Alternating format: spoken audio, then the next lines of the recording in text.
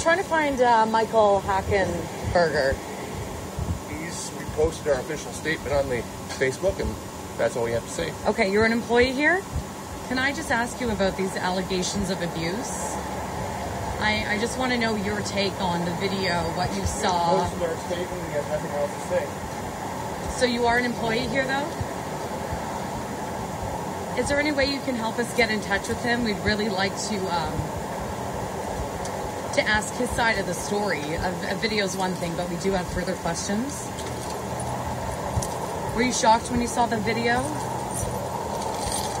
Is there abuse going on to the animals at the zoo? Does he whip the tigers? No, well. He did it on these strikes. Yeah. Have a lovely day. You fucking piece of fucking...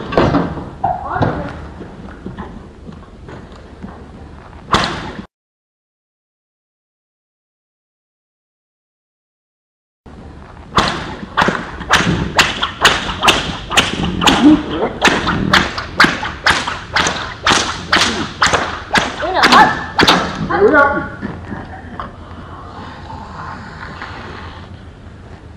Fucking get that shit.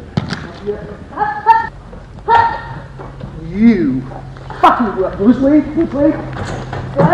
Okay, well, so he's prepared to go to more trouble to not do it, and that's why I got on him as hard as I did.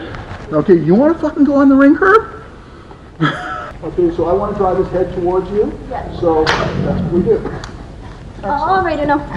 Because I like hitting him in the face, and the paws were to get the paws off the... And with the beauty of the paws being on the rock, when you hit him, it's like a vice. Yeah. Right? So it doesn't do that, it does that. It stings more. Sit. Sit. Sit. But here's the problem at the end of the day.